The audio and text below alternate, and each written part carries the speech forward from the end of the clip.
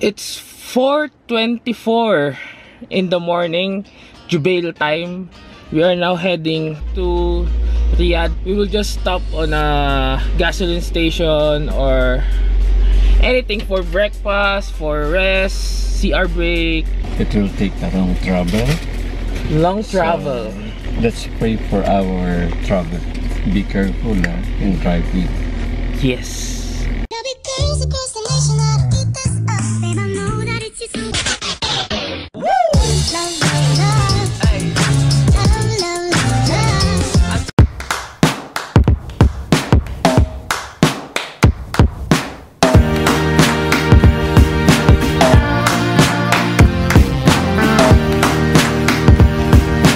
So time check, 6 o'clock.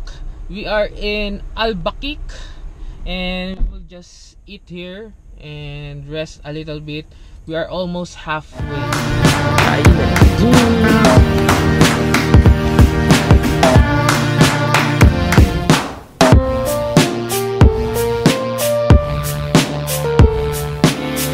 Yeah, sausage sandwich and some coffee. That's it. Yossi break.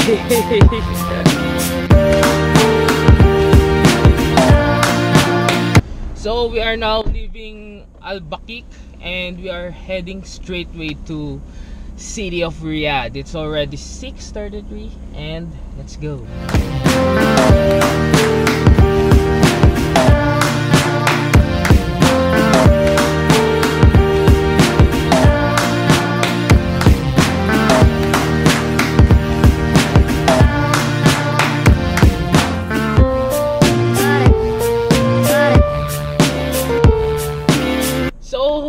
Second stop, we didn't expect this one because we have some trouble finding our way. First, I have a wrong turn. There's a split road and I go left, and I just realized that's going inside the Hufuf or Al-Hasa. So we didn't turn back because it's much longer. So we go inside the city and then find our way outside on the other side of the city. So it's a little bit long. And second wrong road we took is when we got outside the Al-Hasa, we did go straight because we are just following the signs. Riyadh, Riyadh, Riyadh, Riyadh. So we are now 205 kilometers away from Riyadh. So it's a little bit much more longer than I expected. So it's already 8:39 in the morning and I hope we didn't lose again our way going to Riyadh. Snack time. Daddy, chill mode lang.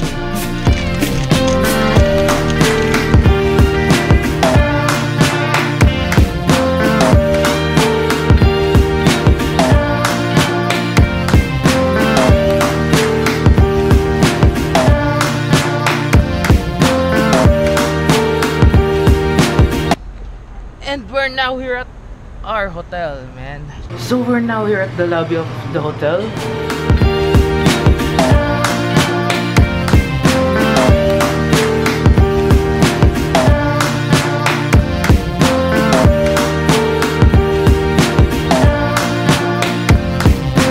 By the way, our time now is 11:20 AM. And we are at our room. Look, just a simple room with a nice cabinet here. Whoa. And the bathroom. Look, it's big. It's okay. It's okay. Very nice. Very nice. It's a big Big nice room. And the view outside is nothing, I think. We're just on the first floor. See? As you can see, I'm wearing jogging pants because I want to be comfortable while I'm driving, and I don't wear shoes. I just wore some slippers. And we just ordered some room service because I am tired and Dad is tired also, and so we can just rest a little bit while charging all our gadgets.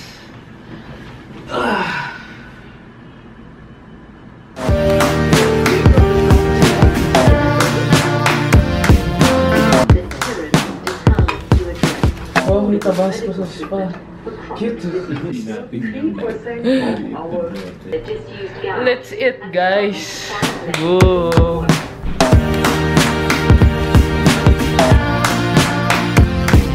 Alright, guys. Before we go to the camel trail, we will buy some mobile data first because it's hard to get lost here without a guide. So let's go. So we're here at Localizer Mall just to check if there's an mobile data. This is just near our hotel. So we did not find any mobile SIM there. They said it will open 4 o'clock.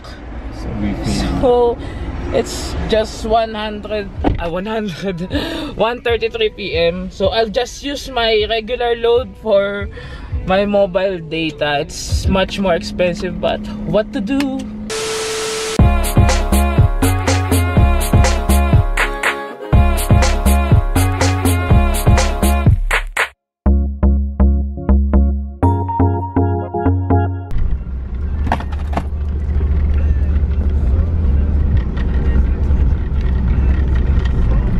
Nakakatakot tong ano natin, tayo lang nandito sa sakyan.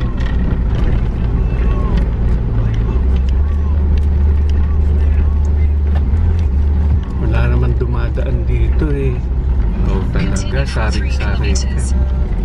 Yeah.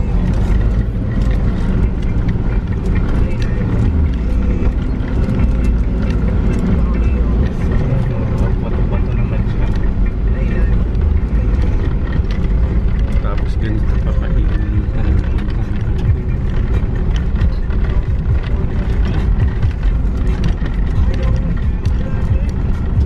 So guys, we are 8 minutes away to the camel trail na sinasabi natin. Actually, meron kaming kasabay, kotse lang na, pakita mo nga, kita ba din? Hindi, wala na.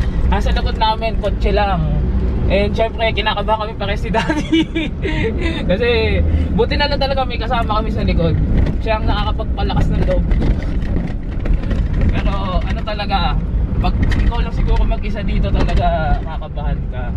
Pero kung mga second time mo na pupunta, siguro hindi ka nakakabahan kasi alam mo na yung mga dadaanan, kasi kami, we are not expecting anything na ganito or something. Basta alam namin rough road yung dadaanan and kaya ng SUV.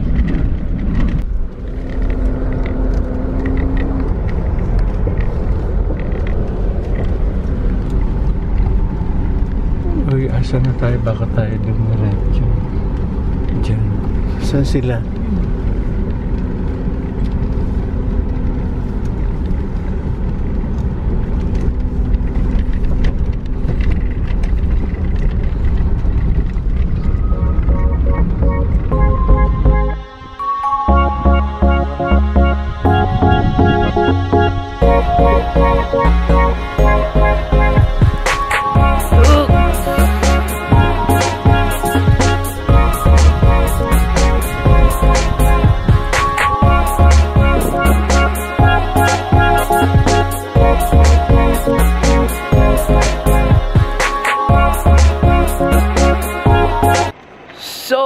Stop at there's another way here. Sinundan lang namin ito isang kotse. And look, this is much better view, I think. Look at that.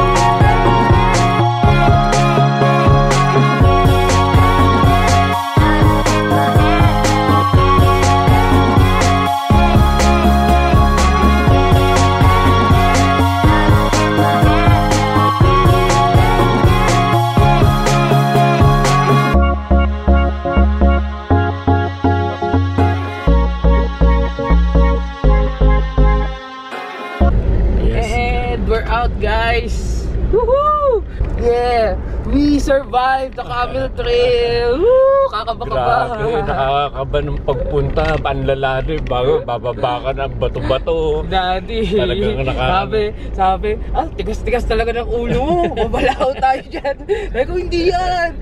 Tigas-tigas talaga ng ulo mo. Ano yung mga labi ko, Hindi kami kasi dapat dadaan kami gasolinahan. Yung yung pinakahan namin gasolinahan, saka ito pala. Nung umikot na kami, wala na kami nadaanan. So sabi ko, sige na nga, tuloy na natin to. Yeah! At least we survived. See? Yes. Tiwala lang.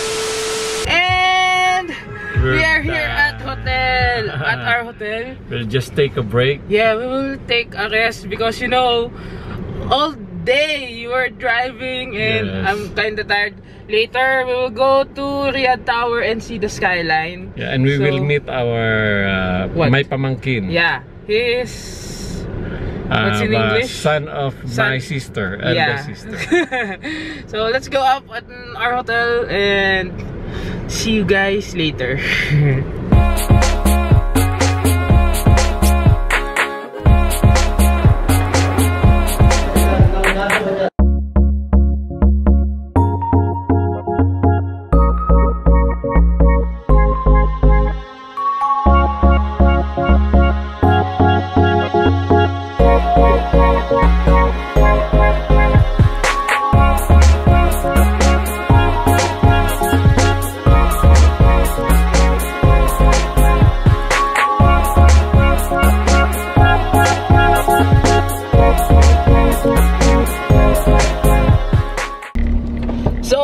Out once again guys, and susunduin na nga namin yung pinsan ko.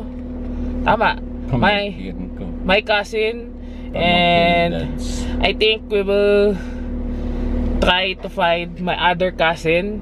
He is working somewhere here in KFC.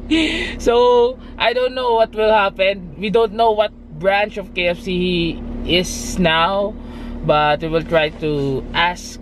And then after that, we will go to Riyadh Tower to see some beautiful skyline of Riyadh. Let's go!